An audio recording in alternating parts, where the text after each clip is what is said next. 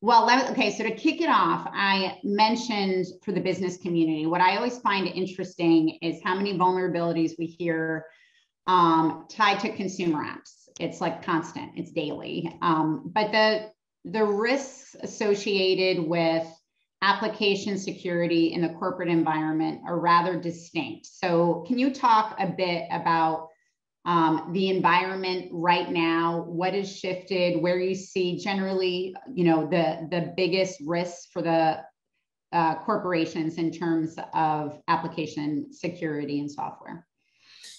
Yeah, I think you see it in a few places, and I know that it's something that we constantly hear in the news today is always ransomware, ransomware, ransomware. But the other thing that you see is attackers are going after the biggest watering holes that they can go after. The number of Pulse Secure VPN vulnerabilities that have been published recently, it's like, well, global companies use that.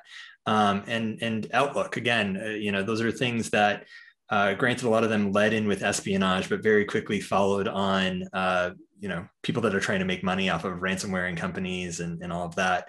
Crimeware gangs have followed suit very, very quickly. In fact, advanced persistent threat used to mean state actors. I think today it means well-funded, well-organized criminal actors who are out to make a dollar or a Bitcoin in this case, and not just those state actors.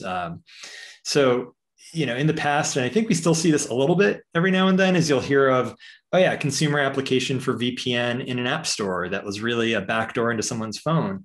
Mm-hmm. Sure, those things still happen. And I think that they still get monetized, but more and more, I think that we're going to see attackers going after bigger footprint, bigger impact attacks, whether it's watering hole, such as SolarWinds, whether it's just technologies that are used ubiquitously like Outlook or Exchange.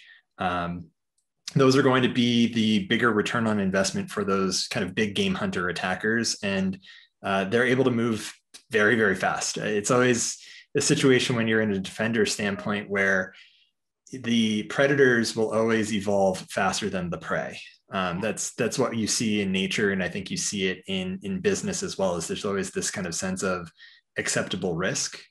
But what you'll find is, yeah, the attackers are going after the bigger games and they're catching them, and they're catching them to the millions of dollars. It's crazy.